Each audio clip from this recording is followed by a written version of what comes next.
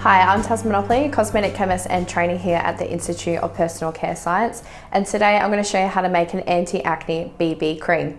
Now let me show you how easy it is to put together.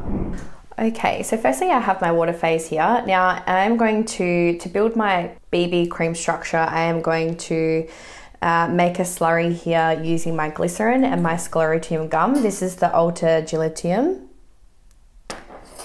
Now, when making a BB cream or any sort of product that has like colorants, pigments, or any other sort of particles, you will need to have a rheology modifier like the sclerotium gum that has good particle suspension. Otherwise, the particles will they'll either sink to the bottom, they won't be properly dispersed, or they'll float to the top. It just depends on the product. So you want to have something with good particle suspension. Xanthan gum is also another good one that has particle suspension. You don't want to use too much glycerin in a leave-on product either. Too much in a leave-on will feel sticky and tacky. So I'm not using a very big input here. Okay, just going to give that one there a stir.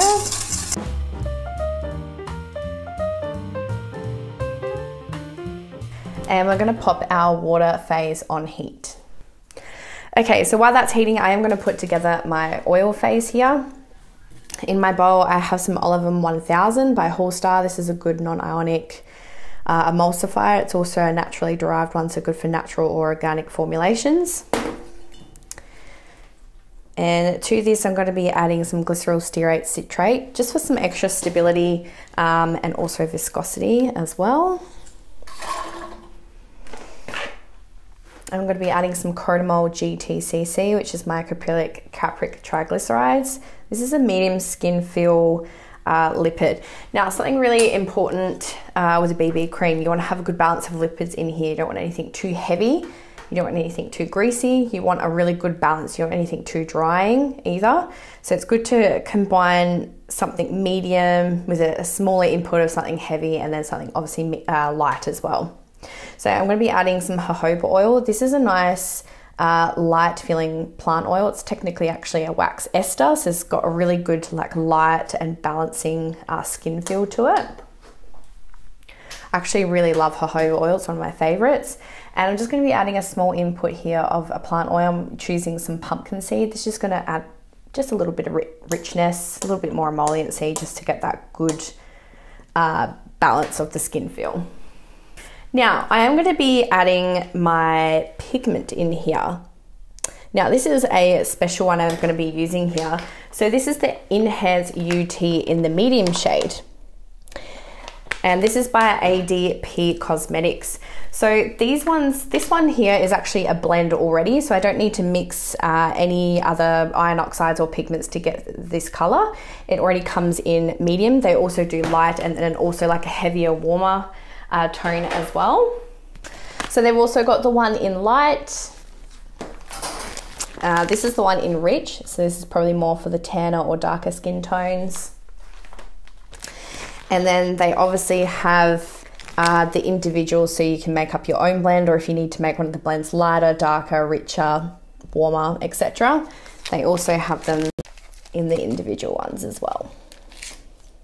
Got yellow and then also black. Now, these ones here that I'm using today are made with titanium dioxide, but they also have the exact same made with zinc oxide instead. So it really depends what you want to use. Now, these colors are really cool and special because they actually provide obviously some SPF protection, damage prevention, and also some skin soothing properties. They cover UVB and obviously UVA. So if you are looking to add these into your BB cream for the SPF benefits as well, obviously you'd need to get your BB cream SPF tested. They're also 100% natural, Cosmos and EcoCert approved. They're suitable for sensitive and atopic tendency skin types. They're also microbiome friendly, antimicrobial properties as well.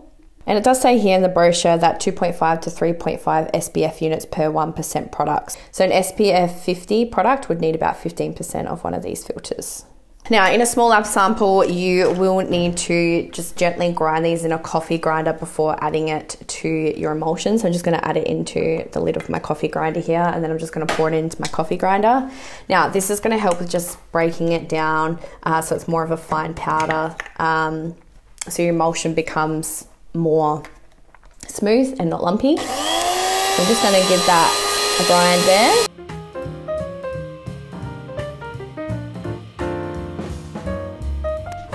And I'm just going to add my colorant blend into my oil phase there.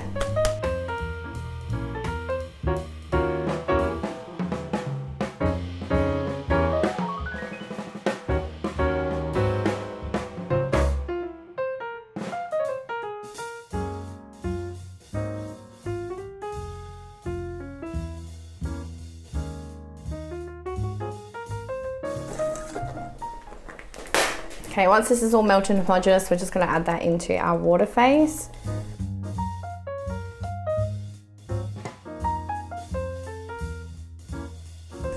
And we're just going to remove that from the heat.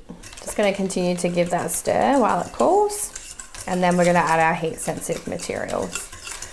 So while that's cooling, I'm just going to talk you through some of the actives I'm going to be choosing for the anti-acne BB cream. Now the first one is this Cutie Biome by CLR. This has been used before in some videos. This actually reduces the growth and the biofilm formation of most virulent phylotypes of C. acnes. It also has some potent anti-inflammatory effects. It noticeably reduces sebum. It also helps restore the balance to oily and troubled skin. It fights the appearance of spots, shine and blocked pores. It also targets breakouts of pimples for a healthy balanced complexion. And just bring up some efficacy data here for acne. So the activity of Cutie Biome used at 3% on acne was assessed in an 8-week application study. So the application was twice daily on the face, before study 1 week washout phase, no use of cosmetics or oral anti-acne products. There were 20 volunteers aged between 17 and 42, so 16 female and 4 males with mild to moderate acne. And over that 8-week period, the sebum production was reduced by almost 41%, shown in figure 1 here below. And 13 out of the 20 volunteers already showed reduction of sebum after 1 week into the study. And then also 65% of the volunteers also reported that they felt their skin was less oily after 1 week of that formulation. So pretty good results there for an anti-acne active.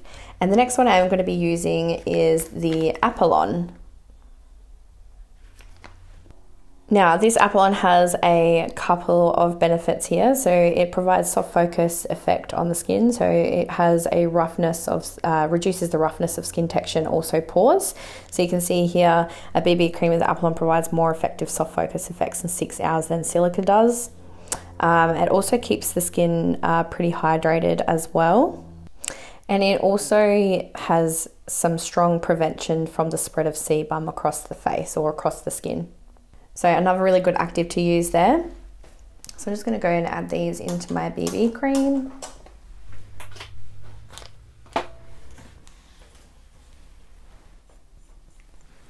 Now I'm also going to go in with my preservative here.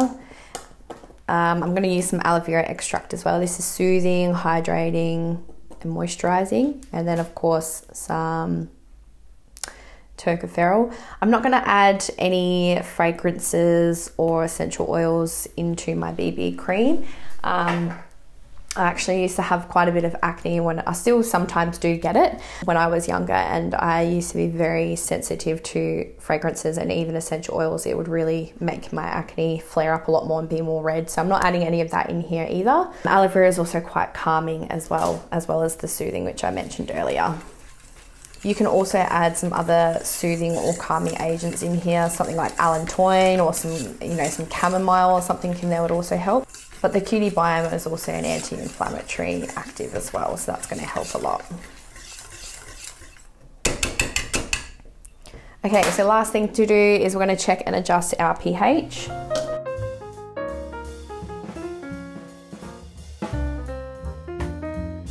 And we're just going to cover our BB cream and let it sit overnight. This is just to test the viscosity and obviously the stability of it. We'll come back the next day. Okay, so this is what my BB cream is looking like the next day. As you can see, that's thickened up quite a bit.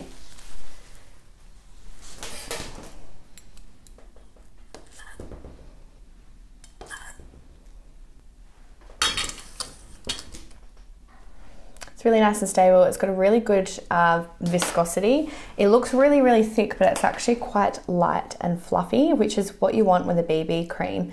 BB creams aren't meant to be heavy, thick, or very good coverage. They're meant to be very light, like a tinted moisturizer. So it's more of an everyday thing.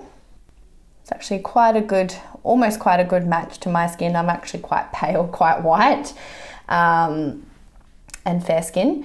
So it is hard to sometimes find a perfect match, but that's almost there. Now, it's not sticky or tacky. It's really, like I said before, it's really nice, light and fluffy. Spreads really well. It's got a tiny bit of coverage, but not much. Well, there you go. That's how easy it is to make an anti-acne BB cream. If you enjoyed today's video, please give it a thumbs up. Leave any questions in the comments below. And as always, don't forget to subscribe to receive notification on the rest of our videos. Happy formulating.